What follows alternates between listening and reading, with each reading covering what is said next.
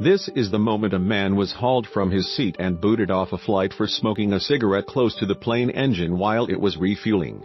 Security staff stormed aboard the Citilink flight seconds before takeoff yesterday evening at around 9:30 p.m. in Jakarta, Indonesia. Policemen were filmed grappling with the man in his seat as he protested and asked if he will put on a different plane.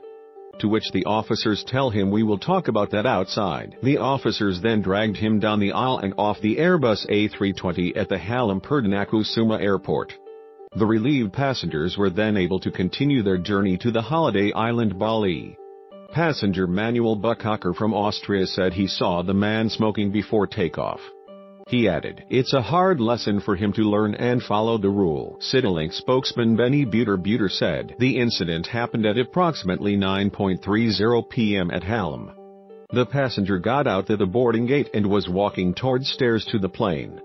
He was seen smoking up until he got on the stairs to the plane. Other passengers witnessed this and reported it. So airport security officers as well as military police officers stationed at the airport immediately took action.